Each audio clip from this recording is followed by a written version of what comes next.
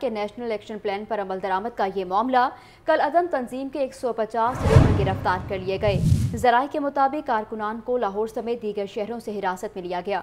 इसी पर बात करेंगे हमारे चीफ रिपोर्टर मुजाहिद शेख से। मुजाहिद, तफसीलात से आगाह कीजिए इस हवाले से। हाँ जी बिल्कुल, जो पंजाब भर में कालाधन तंजीमों के खिलाफ क्रैकडाउन का सिलसिला किए हुए हैं इंटेलिजेंस इदारे, कानून नाफिज करने वाले इदारे, तो इसी सिलसिले में ही कालाधन तंजीमों के तकरीबन सरगर्म जो 150 के करीब कारकुन हैं उन्हें हिरासत में लिया गया है। लाहौर समेत जनूबी पंजाब और पंजाब के दीगर इजला से इन लोगों को जो है वो हिरासत में लिया गया है। इंटेलिजेंस सराय का कहना है कि तकरीबन 200 के करीब ऐसी फहरिस्त है जिनको हिरासत में लिया जाना था, जिनमें से 150 अफराद ऐसे हैं कालाधन तंजीमों के सरगर्म रुकन हैं जिन्हें हिरासत में लिया जा चुका है। ठीक है मुजाहिद शेख, बहुत शुक्रिया, आप हमें तफसीलात से आगाह कर रहे थे।